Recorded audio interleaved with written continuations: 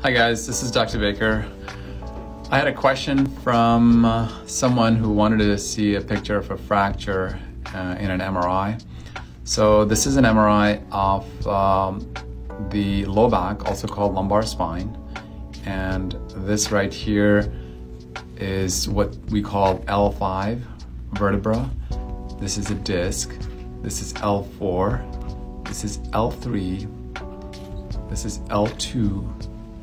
And this is L1. This is T12, which is thoracic 12. And as you can see, a normal vertebra is supposed to look like this, somewhat rectangular.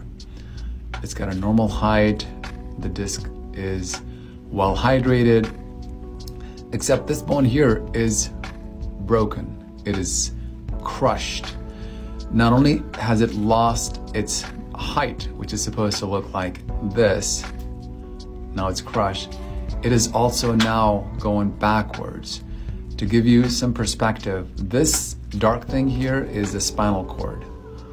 It's running back down here, and the white stuff in the front and back is the spinal fluid. Nothing should be pressing the spinal cord. In this setting here, the bone is shoved into the spinal cord. And as you scroll forward and backward,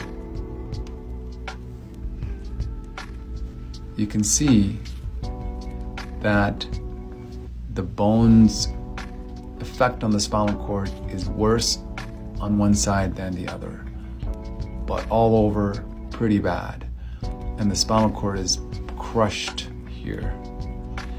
And in this patient, the patient had a spinal cord injury and required a surgery, which I can show in a separate video how I corrected that. But the goal was to remove this entire bone away and reconstruct the spine so that we eliminate this acute bend. You can see this bend goes like this and then goes like this.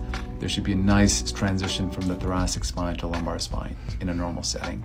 And she had almost no movement in her legs, and after surgery she regained all function, mostly because the surgery was done soon after her injury. Hope that helps.